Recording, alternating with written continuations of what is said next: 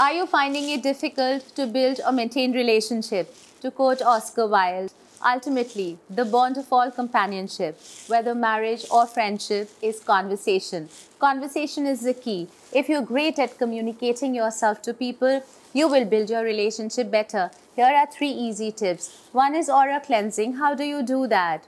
By chanting mantras. When you chant the mantras of the right God, that is Lord Ganesha, who is the god of communication, you become better at communicative skills. 2, by wearing crystals that are about your throat chakra. Aquamarine and blue topaz are 2 wonderful crystals that you can wear in order to enhance your communication skills and to listen better. The second is the energy of your space. Keep doing activities such as sage smudging so that the energy of your space is always uplifted. A happier you means a more communicative you. 3, do not underestimate the value of a walk or a good workout. A healthier you is also a more better communicative you.